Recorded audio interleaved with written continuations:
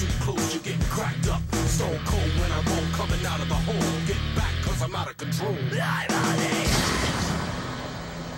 Welcome, ladies and gentlemen, and if you missed Season 4, don't worry. We're going to bring you the highlights of the 2007 season here with Lucas Oil on the edge, and drifting is just some of the action that we covered. Ken Stout with you, Brian Olson alongside, and this show has covered in excess of 100 different types of racing throughout its 4 seasons, and this season is good as any, Brian. Yeah, it doesn't matter whether it's wheel stand, figure 8 competition, enduros. It doesn't matter here on the edge because we're willing to go anywhere, whether you're in the mud, on the sand, flipping in the flip-over contest, or playing on the ice on a full-wheel machine. We'll be there for you. One thing's for sure, it will be exciting, and you're going to have a lot of fun. We're going to bring you the highlights of it here.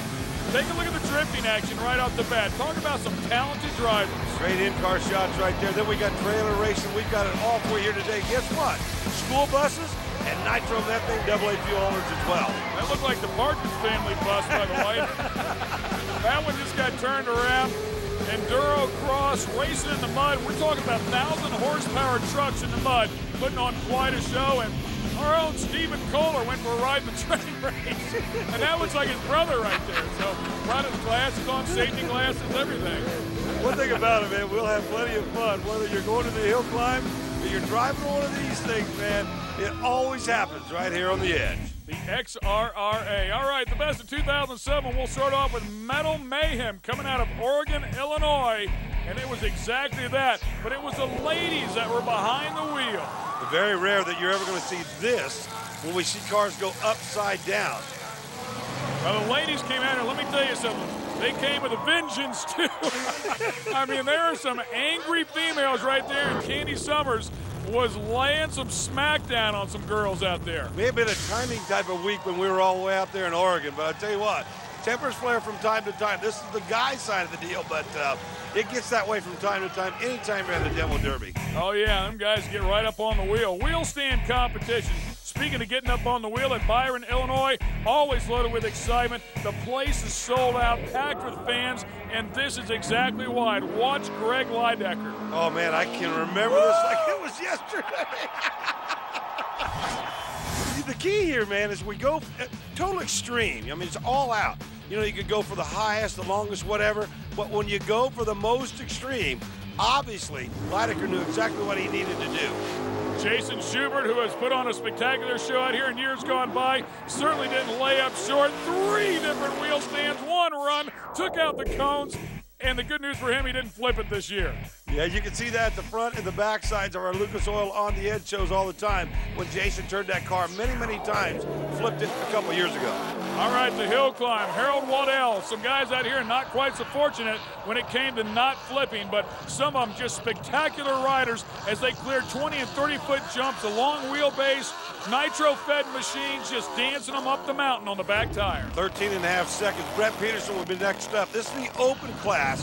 This is actually round number 2. Again, we're just showing you highlights today. But look at the course. Look how rough it is. It's not like a normal course where it's straight line with a bunch of bumps.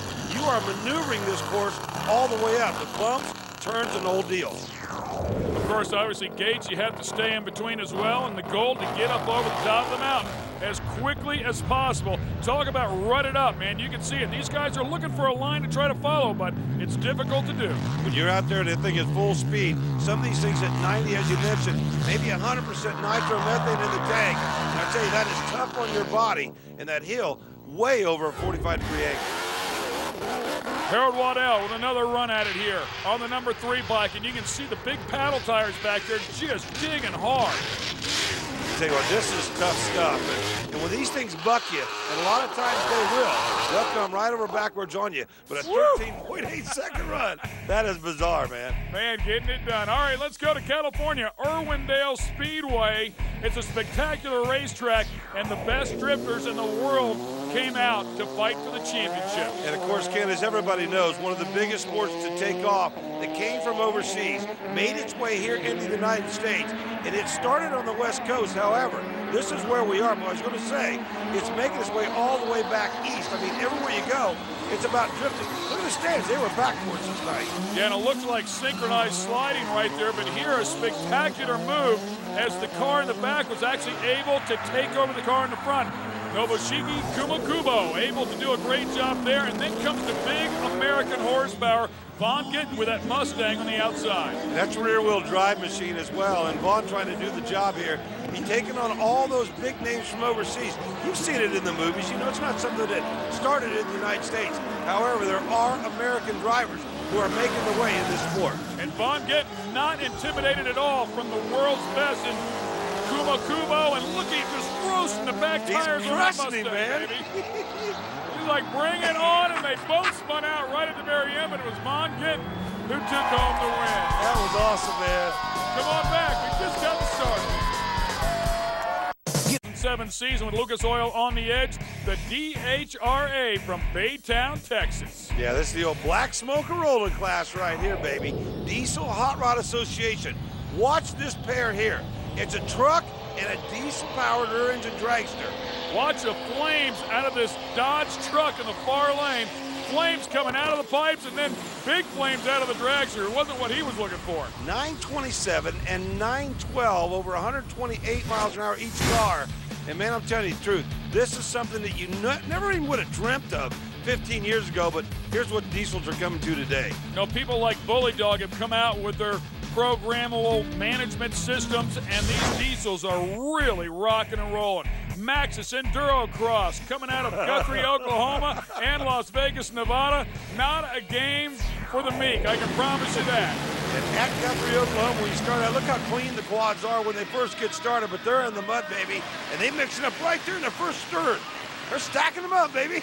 Didn't take long for them to get hooked up, and they finally got them disconnected. As we take a look at this battle for second place, Sean Hess, Cody Miller, Timmy Farr had already checked out, was way out front, but look at these guys dealing with the mud and then the boulders. That's the part of the track I was talking about when I said they start out clean, then they get pretty ugly and pretty muddy. There's your leader, and I believe will win this whole round is Tim Farr. Yeah, Tim Farr, a pro, has been doing it for a long, long time, and anytime he shows up, he's going to be a threat and tough to beat. Just like we will and have seen so far in the hill climb, these courses are tough on your body. You really got to be prepared physically. Man-made course, and now we'll go to the two-wheel action because life wasn't any easier for these guys. You cross over telephone poles, then you got to go through the gravel pit, the big gravel pit. Then you act like you're over in the section where you're doing landscaping, and it's just crazy. Through the mud, trying to keep that thing underneath you, and you were talking about the poles. I mean, there's some gigantic light poles. Them tires get all wet and muddy, and Lazuziak was able to hold on as he brought home the win, and the Niter, who was out there, he didn't fare quite as good as he wanted to, and in the process, he just let her run, baby. He's up running tractors. That is going to knock him off the tires there for a moment. I love it. All right, we're going to keep you on four wheels here and take you ice racing. Again, just, you know, unique conditions and situations, and the guys out here in the cars also having some fun. Not afraid to put a fender on you, by the way. Oh, it's kind of funny because these ice courses, they actually start out some on pavement, some on dirt. And they build the thing up to being an ice course. Right there, you see a little bit of brown. That's actually the property. That's what's under all the ice. And in those corners, you go around and you're sliding pretty hard, boom, and suddenly you might hit sort of a dry spot. This is a great race. The leader had checked out, and it looked like he was going to drive away, but then eventually he started receiving some pressure for second place, and the battle was on. Yves Legree was really hoping to just drive away with one. And you know what's funny is you think, oh, they can't get traction on ice, but they stud these tires, front and rear, they stud them all the way around. And really, they're making pretty good steam as they make way around here. Driving them much like a rally car, you know, really pitching them sideways. Now we'll go to the XRRA in Attica, Indiana. And, you know, rock crawling used to be a slow, methodical competition. It's not the case anymore. Now it's a full-out race. And this is just really, really crazy. If you watch these things, Ken, and you watch the suspensions on them, look at that. That is a 3.5-foot drop right there. There is a great view. One of the greatest things about On the Edge, we're going to give you every angle we can possibly find so you can enjoy this thing from sitting in your couch at home. Really unique machines. They're competing here at the Badlands, about an hour west of Indianapolis. They actually build these vehicles at the Badlands, and that one doing a spectacular job You can see the speed that they carry, and then look at the obstacles they have to get up and over. Talk about technology and suspension. Yeah, look at this thing. I mean, this one side could be 2 foot higher, maybe even more than the opposite side. In fact, from corner to corner, these things have a variation of like 4 feet. So, you know, and another one of these things on the edge that you'll find out. Again, another sport where physical fitness is so terribly important. Doug Bigelow, your winner there. Now let's go to the Mud Bogs in Richmond, Louisiana. Man, talk about insanity. Yeah, we go to the place where physical fitness don't mean nothing. Bobby Joe Brown lined up here, 1,000 horsepower, and you dive into the sippy hole, baby, and you hold on because you can't see anything. Probably one of our funnest races that we did in 2007, man. And I tell you right now, there are co-drivers in here as we watch Beryl Richardson, the AK-47 pick up a heat win. Here's Mo Money and Steiger. Allen and Hensley get matched up right here. Now, you notice the truck on the right, no co-driver, but the one on the left actually has a co-driver telling them which way to go. They got windshield wipers and all, but this is crazy. This is, oh, it's a crazy event. You can see the smoker there, the diesel truck that was in the competition, really holding his own and doing an awesome job. But Robert Allen with Mo Money, man. He was after it, baby. He was on it. Come on back to Lucas Oil on the edge.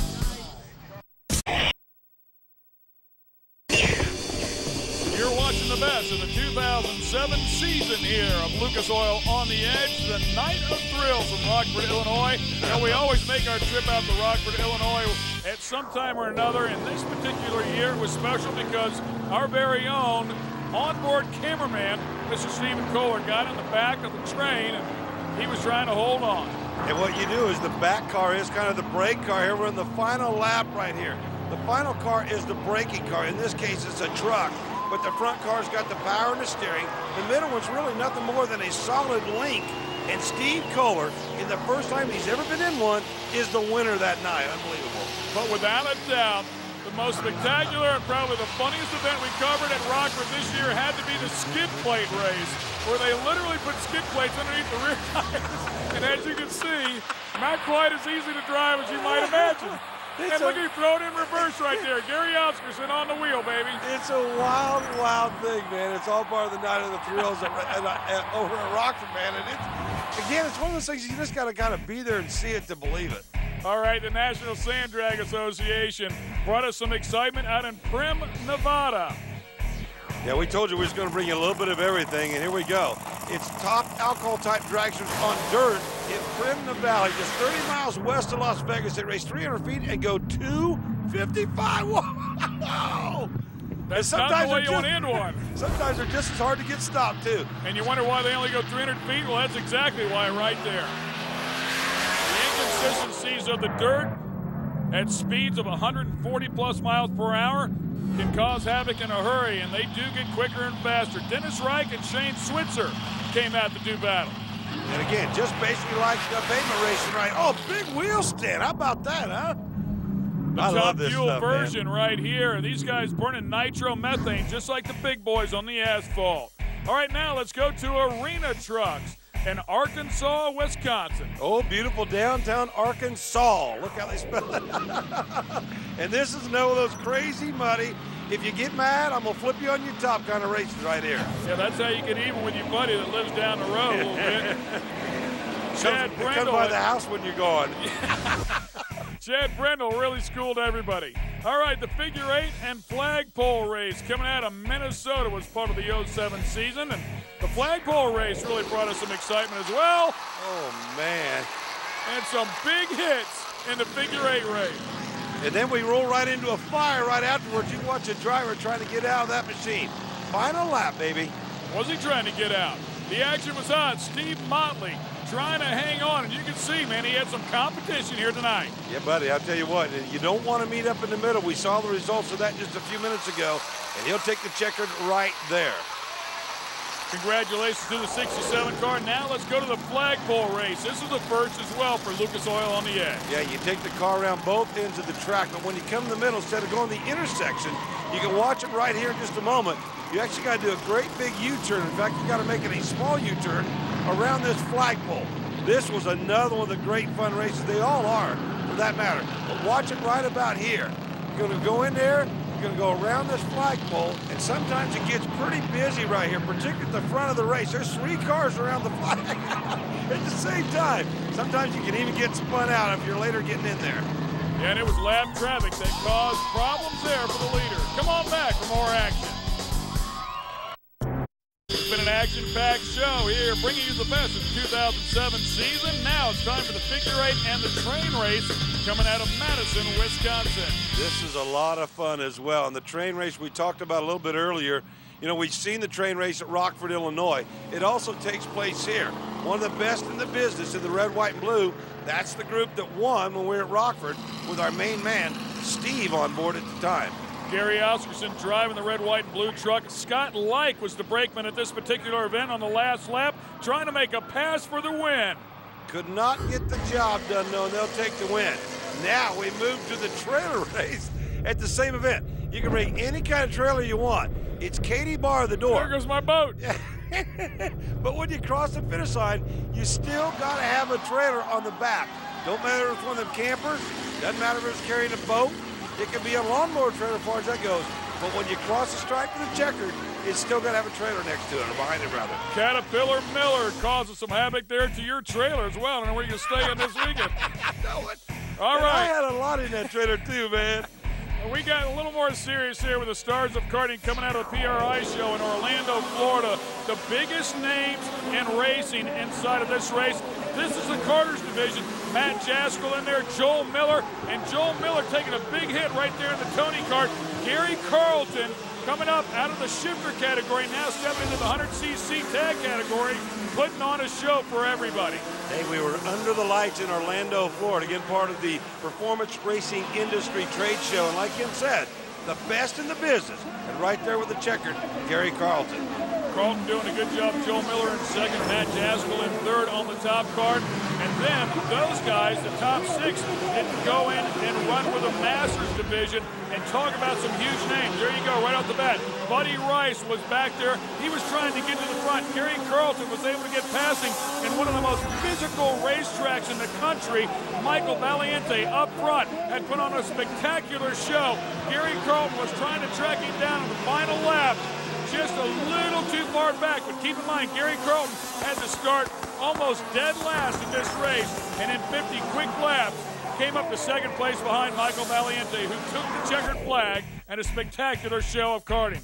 Match Race Mania from Joliet, Illinois. The best of the 2007 season continues, and you knew this one up hand and personal. 2 of the biggest names, Animal Jim, and then how about the Tameless Tiger? Arnie the Farmer Beswick, man. It was a great night right there in Joliet. And the Pontiac taking on the old Ford.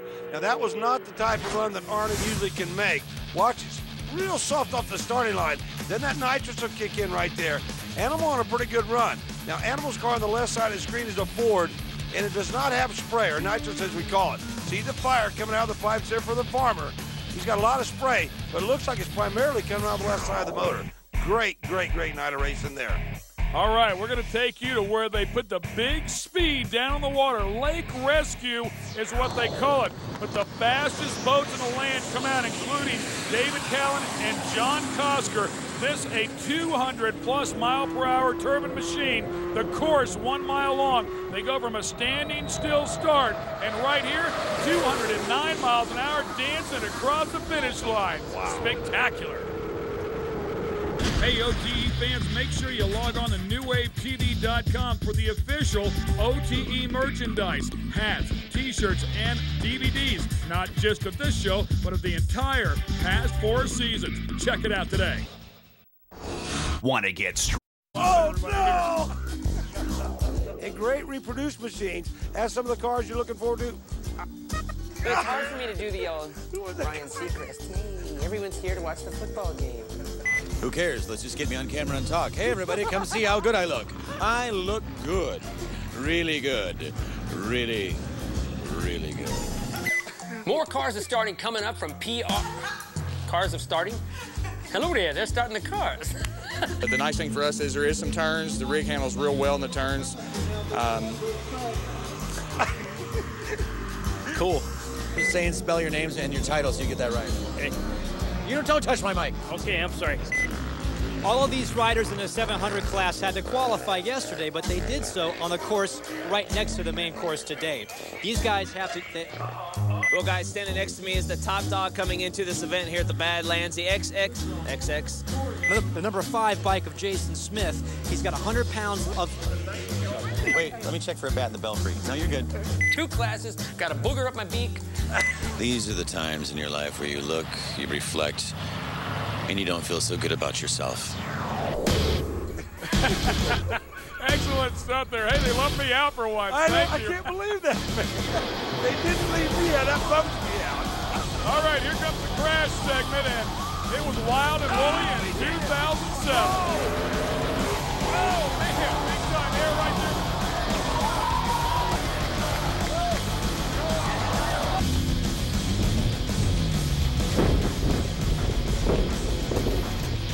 Oh!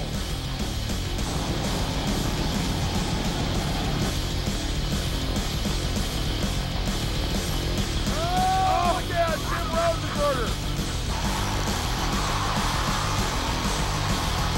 Oh, it's on by the chain. He's going to finish it off. Way down the hill he goes. All right, make sure you log on to Terry's RV to find out where the OTE crew is headed to next. For all of our pit reporters and Brian Olsen, I'm Ken Stout. Remember, you're not living unless you're on the edge.